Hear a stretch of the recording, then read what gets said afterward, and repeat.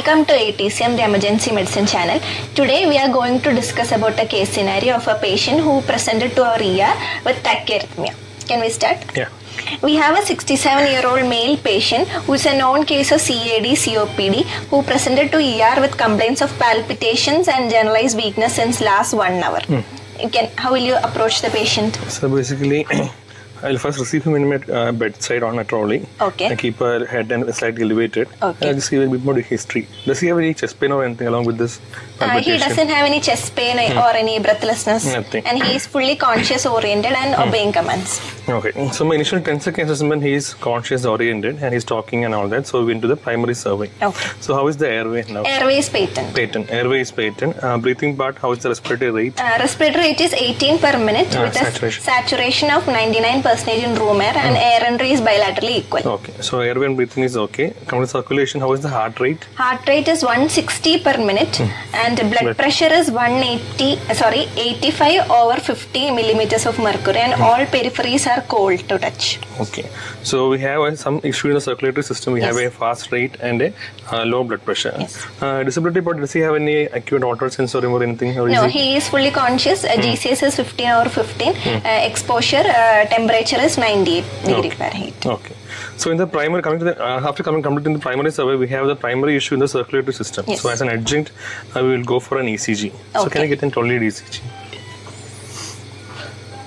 In meantime, I will also arrange for securing two large bore IV cannulas. We'll preferably go with an 18 gauge cannula on both sides.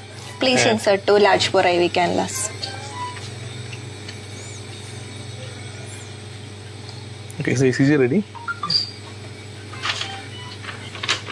Okay.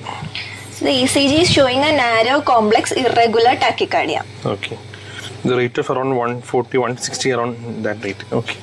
What else will you do if the, as a part of adjuncts? If the patient is having hypoxia, we can... So basically, I will be going from ABC. So airway is okay. Suppose the breathing part is having desaturation or anything, we will add him for supplementary oxygenation. But now this person is having a good saturation. Full saturation. So we are not adding any supplementary O2. The circulatory part, suppose if he is in acute hypotension, we can even go for initial fluid resuscitation. And then we treat the actual cause. Then we will also connect the cardiac monitor. Okay. So coming to this person, we have a ECG showing an irregular narrow complex tachycardia. Yes. The rate of around 160, 170, and he is in a hypotensive state. Okay. So assessing through the ACS algorithm, we consider all the parameters which we can consider this patient to be stable or unstable. So we think about this clinical symptoms. That is, does he have any chest pain? He doesn't have any chest pain, but he has hypotension. There is no auditory sensorium. Chest is clear. There is no signs of any acute pulmonary. The signs are there, not there. Features are not but his extremities are cold and clammy. So two things are come positive. One is hypotension, and second is he is in shock. So basically, we have an unstable tachyarrhythmia with an irregular rhythm. So how will you manage this patient? So most probably he is in an unstable AF. So our management will be going with a synchronized cardioversion. So basically in ACLS they have given different managements for different algorithms, that is stable and unstable. Coming to the unstable, the primary mean of management is the synchronized cardioversion, and that again for different arrhythmias they have different dosages of shock or recommended range of shock. So coming to a irregular or a unstable regular tachyarrhythmia, we start with a joule of 50 to 100, starting with 50. But in this case, we have a irregular narrow complex tachycardia, so we have to set a joule starting at least with 120 within the sync mode. So coming to the synchronized cardioversion, first we will explain to the bystander, the patient and the bystander what is going on. So basically this person came with complaints of palpitation, ECG showing a narrow complex irregular tachycardia which is currently in an unstable state. So we have to go with synchronized cardioversion. We explain the procedure, what are things we are going to do, and get a consent. Second, we will arrange crash cart and all the other necessary equipments necessary for a crash, because at any time the patient can go bad and he will go for even for a cardiac arrest.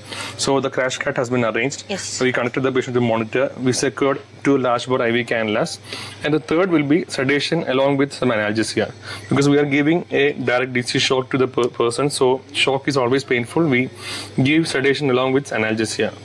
This person, especially he's having CAD and COPD as common, so I prefer for a low dose midas plus fendas, the sedation plus analgesia, which also you can arrange.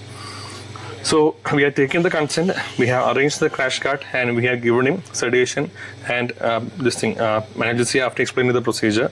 So now he is in a sedated state. So now we can connect the defibrillator. So turning on the defibrillator, we have the monitor itself. It will be showing the rhythm which we already connected through the leads. It will be showing, and then we will be setting the adequate joules. So this person will be requiring a joule of at least starting 120, which will be setting, and then we will press the sync mode. As soon as we press the sync mode, we can actually see a line coming and coming all over all the R waves in the rhythm. And once that comes, we can confirm this in the sync mode, and then we can take the paddles. Either we can use the pads or the paddles. This machine is having mainly paddles, so we are removing the paddles. We are applying gel on both. You can apply gel. So we have applied gel on both paddles, and we are rubbing, and then so we have set a joule of 120. We have put it on synchronized mode. The patient is sedated and analgesia has been given, and now we are going to give synchronized cardioversion. So just like any other defibrillation, we will charge. We can either use a charge button in the paddle itself, or we can press the charge in the machine itself. We can press charge. Once it is charged, it will say that shock is ready. Then we place, just like in defibrillation, in both this area, one is near the apex and one in the right infracostal area and infraclavicular area, and then press and hold for at least 5 to 10 seconds. Because it's a synchronized cardioversion, it will take at least a few seconds for the shock to deliver, because it has to get synced with the marker in the RV. So immediately after the shock may not get delivered, so we keep and hold for at least 5 seconds, and once the shock delivers, we remove the paddles and reassess the patient. Reassessing, we will look for the rhythm in the monitor. We will reassess the vitals of the patient, his oxygenation, his hemodynamics, his BP, everything we will reassess.